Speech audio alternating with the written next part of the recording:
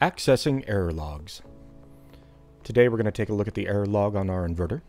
To do so, we'll go ahead and reach up, turn that 1-0 toggle to 0, let our DC voltage bleed down to a safe level, and once we have the case open, we'll do a long hold on enter, release before the countdown completes, and we'll enter in the password 123 123 12.